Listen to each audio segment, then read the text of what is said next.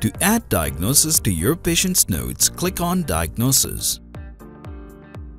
On the pop-up window, type the diagnosis or ICD code and press Enter to choose from a recommended list.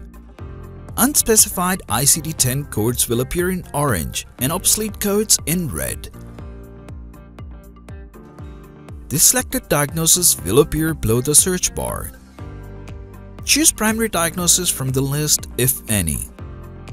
Click the Cancel button if you wish to delete any diagnosis from the list.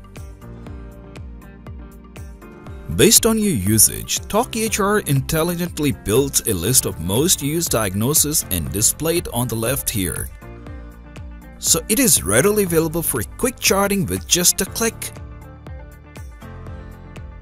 Click on Save when done. Modify the diagnosis by simply clicking on it and specifying additional details like chronicity, type, condition control, degree, status, diagnosis and resolved date.